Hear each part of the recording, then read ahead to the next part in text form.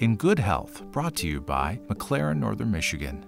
Well, Parkinson's disease is one of those conditions that people dread, and about 60,000 people a year in the United States develop Parkinson's disease. Hi, my name is Carl Meisel. I'm a neurologist at McLaren Northern Michigan. Parkinson's is a neurodegenerative condition where part of the brain isn't producing enough of a chemical called dopamine.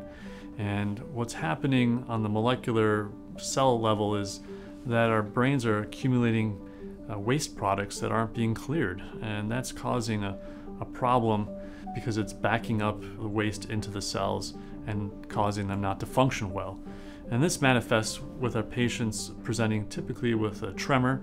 We think about a pill rolling or resting tremor. It goes side to side. It can happen with postural instability. It's a fancy word for feeling off of balance. So patients will feel like they're going backwards, and so they'll tend to tip forwards a little bit more. They'll have a shuffling type of gait. Their movements will be slowed, so they can feel stiff or slow. And these are the four features of Parkinson's disease that we look for on a clinical exam. I think that the most common thing that we ask people to do is stay active. Exercise has actually been shown to be the best thing to do in order to prevent Parkinson's from getting worse.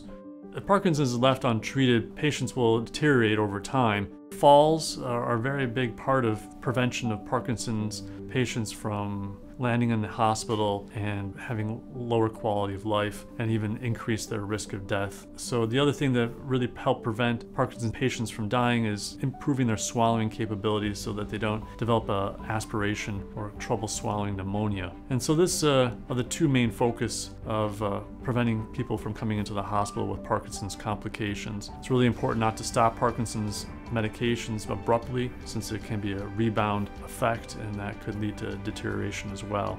Lastly, dementia component is really important to work with caregivers and loved ones about how to plan for eventual care needs as the patient gets older.